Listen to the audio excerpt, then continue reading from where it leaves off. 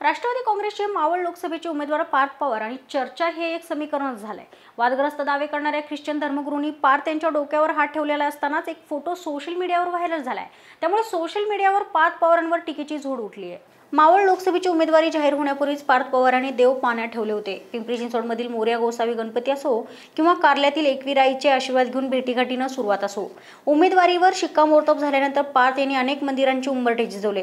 मात्र 2 दिवसांपूर्वी पिंपरी चिंचवडमधल्या चर्चमध्ये फादर डॉक्टर पीटर सिल्वा यांनी डोक्यावर हात ठेवला आणि पार्थ पवारांच्या अडचणी वाढल्यात। पार्थ पवारांनी शनिवारच्या दौऱ्यात विनीयार्ड वर्क्स चर्चला सदिच्छा भेट दिली। यावेळी फादर डॉक्टर पीटर सिल्वा यांनी विजयासाठी आशीर्वाद दिले। आता हे फादर पीटर सिल्वा म्हणजे केवळ देवाला प्रार्थना करून हृदयरोगासारखा आजार बरा करण्याचा दावा करणारे धर्मगुरू। त्यांचे काही अनुयायी तर खुद्द येशूंना मंचावर पाहिल्याचा दावा सुद्धा करतात। आतापर्यंतचा जर पवार कुटुंबियाचा आपण इतिहास बघितला तर पार्थ पवारने फार काही वेगळं केले असं आम्हाला वाटत नाही। पण जे पार्थ पवारने फादर सिल्वेचा जे खडकेचं चर्च आहे ते जाऊन आशीर्वाद घेतला, हे हिंदूंच्या दृष्टीने फारच निषेधार्ह घटना आहे। आम्ही त्याचा संघटना पातळीवर पण याचा निषेध करतो। त्याचं कारण असं आहे की या चर्चमध्ये वर्षभरामध्ये 1 लाख हिंदूंचं अंधश्रद्धेच्या नावाखाली फसवून धर्मांतर केलं जातं आणि हे धर्मांतरी होणारे जे सगळे हिंदू आहेत हे अतिशय शोषित वर्गातले, गरीब कुटुंबातले, दलित समाजामधले, बौद्ध समाजामधले असे नगर, सोलापूर, लातूर या भागातून त्यांना या ठिकाणी आणलं जातं आणि त्यांना त्यांच्या औषधोपचार हा फादर त्या ठिकाणी बंद करतो आणि त्यांना सांगतो की हे पाणी घ्या आणि या पाण्यानं तुम्ही बरे होणार आहात। आणि अनेकांनी आपले औषधोपचार बंद केल्यामुळं अनेकांना आपला जीव त्या ठिकाणी गमवावा लागलेला आहे।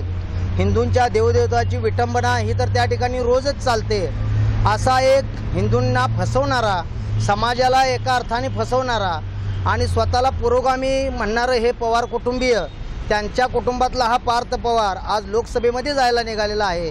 आणि अशा पार्थ पवारनी त्या फादरचा आशीर्वाद घेणं याचा अर्थ हिंदूंची घोर फसवणूक करणं आहे। महाराष्ट्रात नुकत्याच लोकसभा निवडणुका येऊ घातलेल्या आहेत आणि पाहतोय आपण सर्वच पक्षाचे उमेदवार किंवा अपक्ष उमेदवार देखील मतं मागण्यासाठी वेगवेगळ्या ठिकाणी जाताना पाहतात।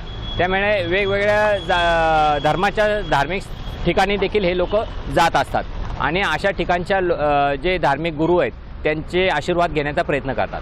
महाराष्ट्र अंधश्रद्धा निर्मूलन समितीतर्फे अशा लोकांना आव्हान आहे की जे वादग्रस्त राहिलेले आहेत, म्हणजे आपण पाहिलेले आहे की आसाराम बापूकडे पण सर्व पक्षाचे लोक जात होते आणि महाराष्ट्रात नरेंद्र महाराजकडे पण सर्व पक्षांचे लोक जातात।